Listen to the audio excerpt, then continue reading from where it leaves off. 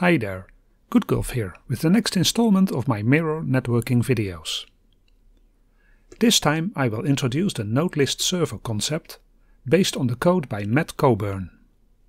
You will need to go to his GitHub page to get the actual NodeListServer up and running, and I have updated my Unity code to support it. Okay, let's first explain the concept of the NodeListServer. The workflow of the host is almost the same.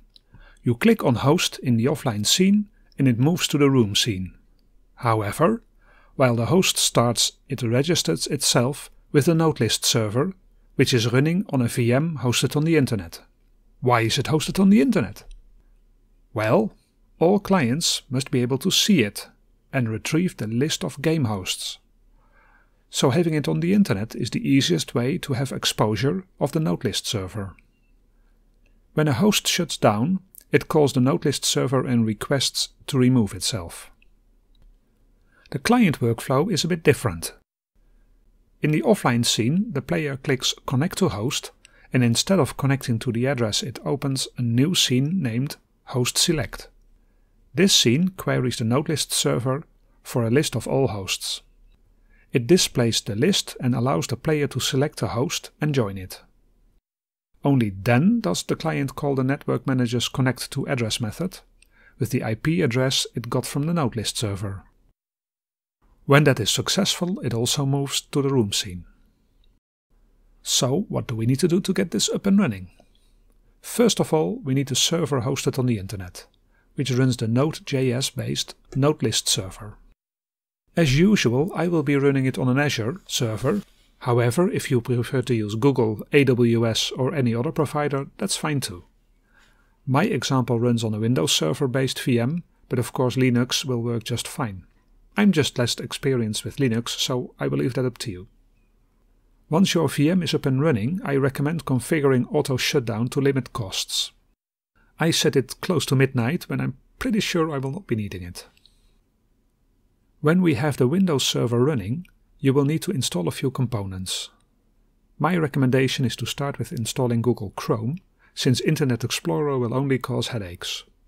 Open IE, go to Google, download Chrome, add the Google site to the save internet addresses, download and install.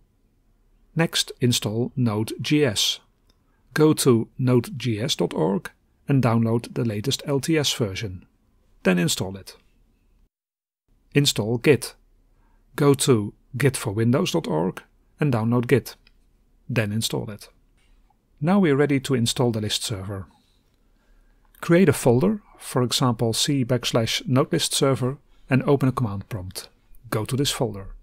Type git clone https://github.com/softwareguy/NodeListServer. Then edit the config.ini file, and you can find the instructions on how to do that on the GitHub page. Then install the requirements using npm install ---- only equals production.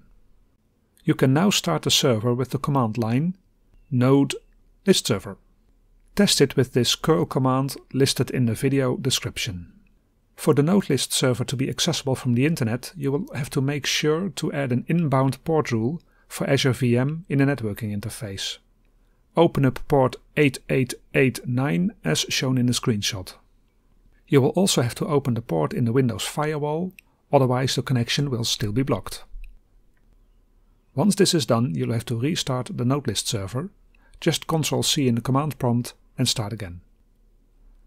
I will list a couple of URLs in the video description to point out the key steps of configuring the server. Now we have the NodeListServer running. I extended the starter assets project from the previous video to work with the NodeListServer.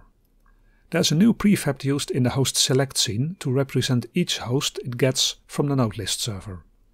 Each prefab has the host list item UI script attached to it to simplify accessing its UI components.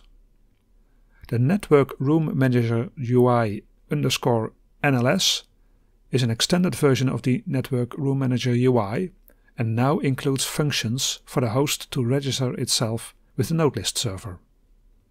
The key script doing the heavy lifting is the NodeListServer Communications Manager.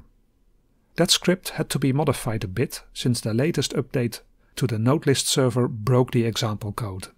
The network list hosts script retrieves the hosts, shows them in the UI by using the host list item prefab, and now allows the user to select a host. When ready, it connects to the host through the Network Room Manager.